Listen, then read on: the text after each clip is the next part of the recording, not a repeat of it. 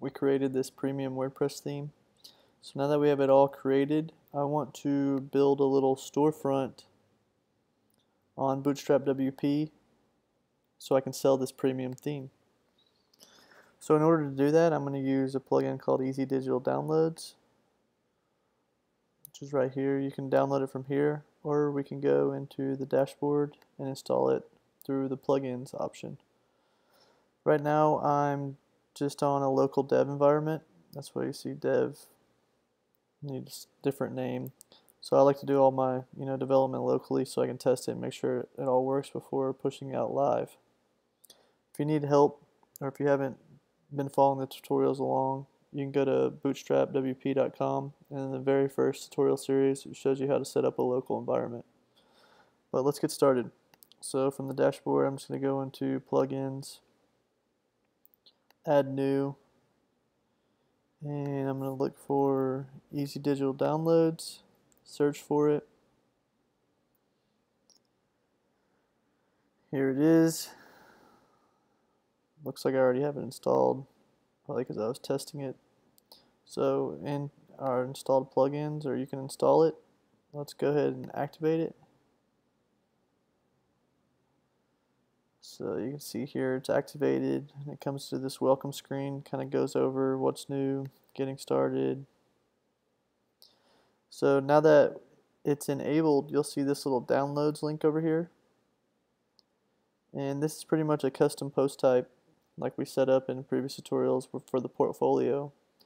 But the plugin developer of Easy Digital Downloads created a custom post type called downloads, and in here we have all these different options. So if we go to all downloads, you can see here that I was testing out a store for material design themes that I'm currently using Easy Digital Downloads on. So if we go and edit an item, you can see that we have a lot of different options here for Easy Digital Downloads.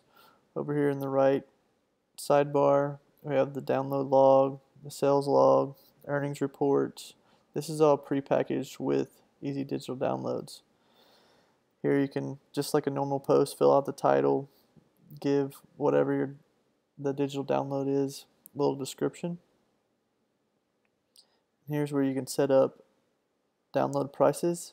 They have variable pricing, which means you can set up different prices for single licenses, extended licenses, etc. If you don't want to do that, you can just have one price. It's a pretty nice feature there. Down here you can upload the file that when someone purchases your theme, this is the file that will be attached in the email that they receive. You can also add several different files and also give it a default price assignment. So a couple notes here. You can see right here that it says special notes or instruction for this product. These notes will be added to the purchase receipt. So maybe you have a YouTube video that goes over how to set up your theme or some special instructions for your download. You want to include those here. The downloads custom post type also has these categories. So like we did in our portfolio custom post type, you can set different categories. So maybe you can set up a filter on the front end where users can filter through different digital downloads. In this case it'll be themes. We have tags, which is pretty normal, and then we have download settings. So you can Easy Digital Downloads automatically adds a button at the end of the single post for users to click on it so it goes to the shopping cart. You can disable that. You can also have it do different things here with add cart and buy now. So add the cart will, of course, just add it to the cart and keep them on the page, and buy now will take them to the checkout page. So if we actually view this download, right now we don't have any of the custom template files for Easy Digital Downloads, so you'll notice that it just uses the single .php template file. In the next few tutorials we'll go over how to create these custom page templates so you can style and make your single page and your archive page for the Easy Digital Downloads look however you'd want. So we'll go over a couple other options. Of course, you can add a new digital download. There's categories and tags. There's a payment history. This will, give you the person's email that purchased the theme, the amount, the date, the user if you make them sign up. We have customers. You can also set up discount codes, which is nice. So maybe you send out a discount code to your mailing list to give them discounts, certain percentages. You can set max uses, start date, and an expiration date. Reports tab. When you actually start getting sales, you'll see the graph change. Settings tab. So we're not going to go too much into these settings, but you can click through these tabs and see all the different options you have with Easy Digital Downloads.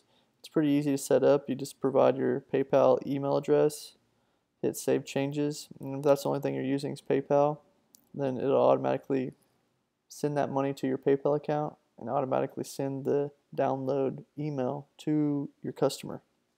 It's very nice. And as you purchase add-ons and install them, you'll see more tabs appear, and there may be some like licensing fields that you need to fill out in order to continue to use those add-ons.